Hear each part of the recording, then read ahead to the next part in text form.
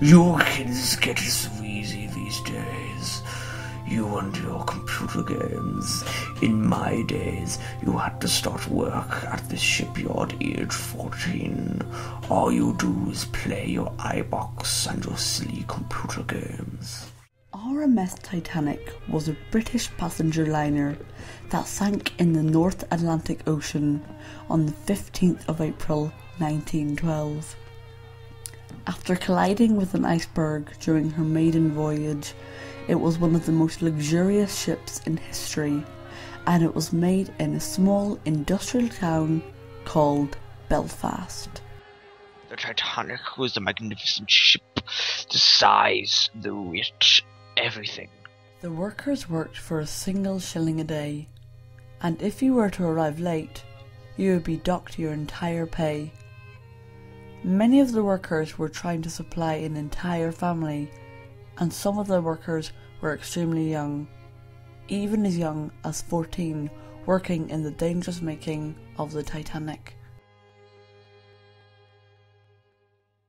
The Titanic was 269 metres long, with a maximum breadth of 28 metres, and it weighed 52,000 tonnes.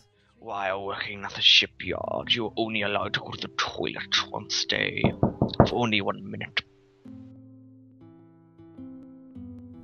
To put the rivets in place into the ship, you had to heat them up in a furnace.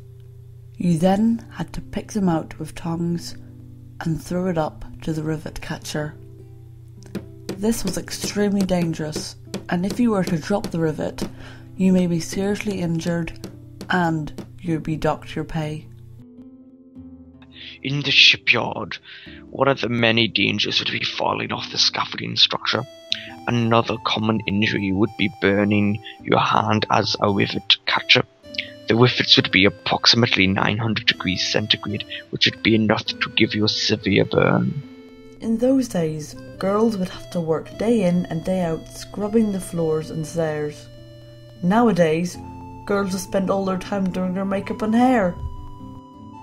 There was 885 crew members on board for her maiden voyage. Captain Edward John Smith was the senior captain for the Titanic. Only 23 women were workers for the Titanic. The captain was paid £105 a month. That is equivalent to £7,704 nowadays. The passengers of the RMS Titanic were among the approximately 2,206 people who sailed on the maiden voyage. First class tickets cost from £30 to £80. That's equivalent to £2,000 to £6,000 in today's money. The second class tickets were cheaper, but still very expensive. They cost £13, and in today's money, that would cost about £954. Third class passengers would pay between £7 and £9 for a ticket. In today's money, that would cost £500 to £600. For children, it only costs £3, which in today's money costs £220.